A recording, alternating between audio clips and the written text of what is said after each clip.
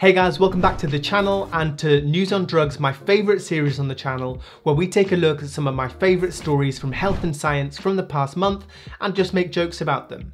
They're standalone episodes. This is episode 4, so if you've not seen the others, check out this one and then feel free to check out the others afterwards. Let's get into it. News on drugs, it's the news on drugs. It's like the regular news, except there's no news and it's just jokes about science and drugs. Folic acid is going to be added to bread in the UK to prevent birth defects. So folate is an important B vitamin that's used in the development of the neural tubes to the spinal cord in unborn babies. It's an important development, and this means that most bread in the UK will contain folic acid. So it's literally a matter of loaf or death. The government's advisory body weighed up both sides of the argument before making a decision, because it's important to get the measurements right when making sourdough. If learning to make bread in lockdown was difficult, imagine how difficult it's now going to be to try and make folic acid. Prime Minister Boris Johnson described it as a quick and simple win, which made people reconsider their decision, because it's never great when Boris Johnson agrees with something. This is a real breakthrough for nutritional science. In fact, it's the best thing since... I'll get back to you on that one. A new COVID therapy is being developed from llamas. So we've gone from getting COVID from saliva and airborne particles to llamas who could literally spit on us. It's from a product of the llama called a nanobody, which is a smaller part of an antibody. But this sounds way too high tech for a llama. What's next? Are we going to have koalas with bionic arms? Are we going to have geese with AI? Are we going to develop talking gorillas with blonde hair?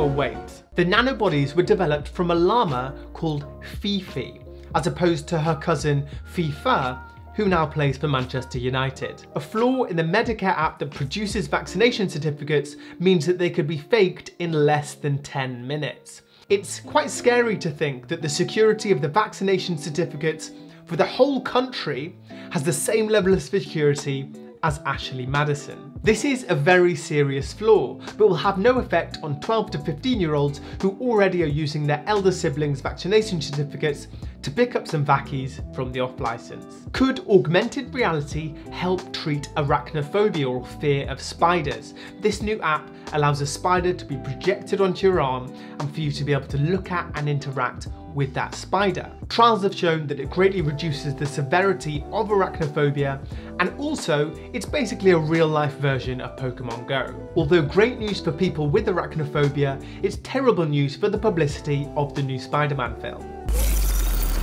Experts have already started developing apps for people with other phobias. So people with ophidillophobia will be shown snakes, people with acrophobia will be shown heights, people with xenophobia will be shown bins where they belong. From augmented reality now to virtual reality. VR has been used in some hospitals to help treat patients with chronic disease, to take them away to a different place. Here we can see Valerie, who's been to the beaches in the Bahamas. She's visiting the bustling streets of Vietnam, and also reliving that one night with Keith when she was 21, as you can see from that cheeky smile on her face. Imagine the future prospects of virtual reality. It's only going to be a matter of time until we're all got VR goggles on, sat back locked into our chairs, living out our normal lives in virtual reality, until Neo comes and saves us all. Oh wait, that's the plot of The Matrix. The government say we're taking too many pills. The number of medications that people have has gone from 10 on average in 1966 to over 20 today, so that's quite a significant increase. In Manchester, these 10 medications include MDMA, crack cocaine and LSD. It's only a matter of time until we can develop a machine that can smush all of these tablets into one super tablet. But that's going to make the film The Matrix even more confusing.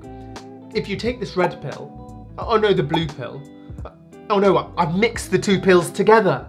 On medications, experts have said that similar looking illegal drugs in the UK could contain completely different medications. A similar looking pill could give you a widely different reaction, much like the Baldwin brothers of the medication world. Of course, it's important to know what you're taking if you're popping pills, but can you imagine people complaining to their dealer about getting the wrong thing? Dear so-called funkademia, I was shocked last night popping a pill in your club to find that instead of riding the glittery bus to Wonder Town, I did in fact have an anti-diabetic drug and now have better control over my blood sugar levels.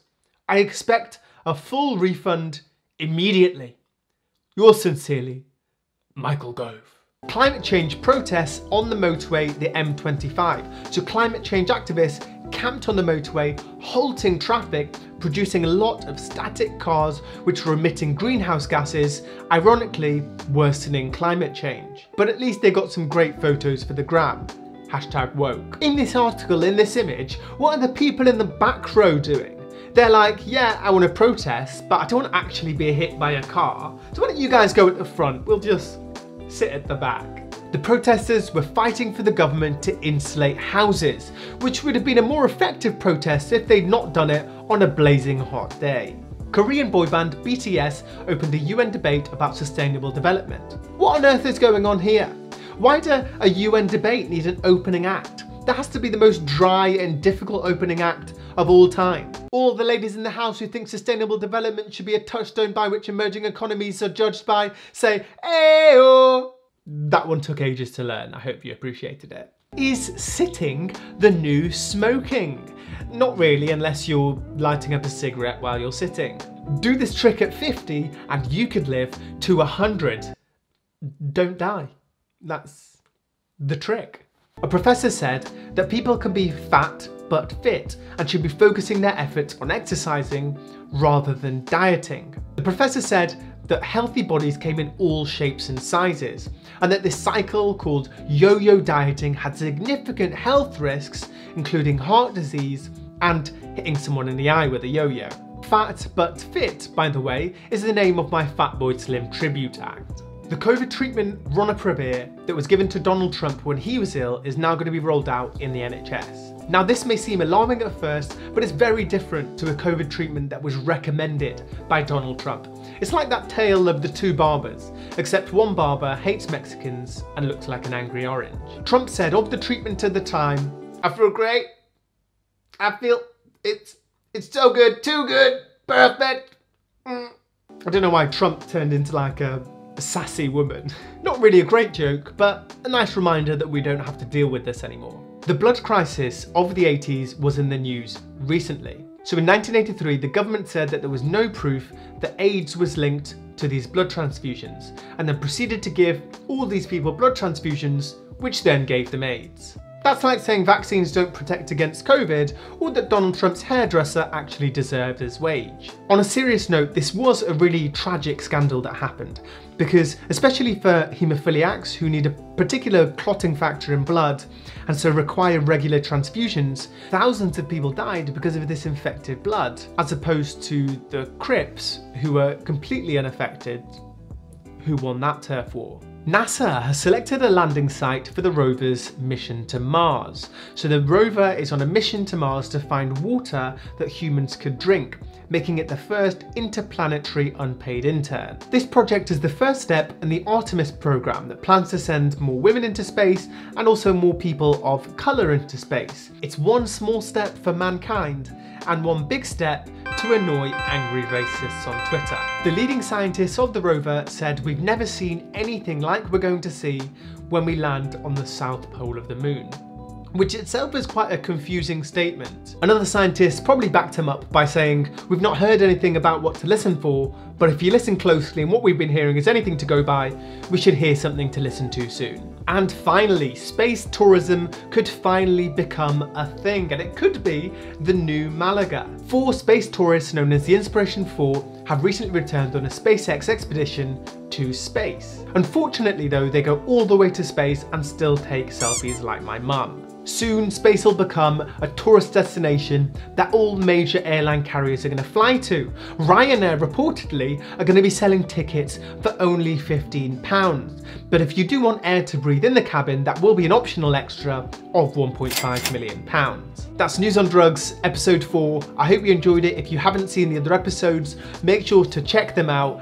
And if you are new to the channel, make sure you hit that subscribe button so you can join the team. Take care, and I'll see you next week.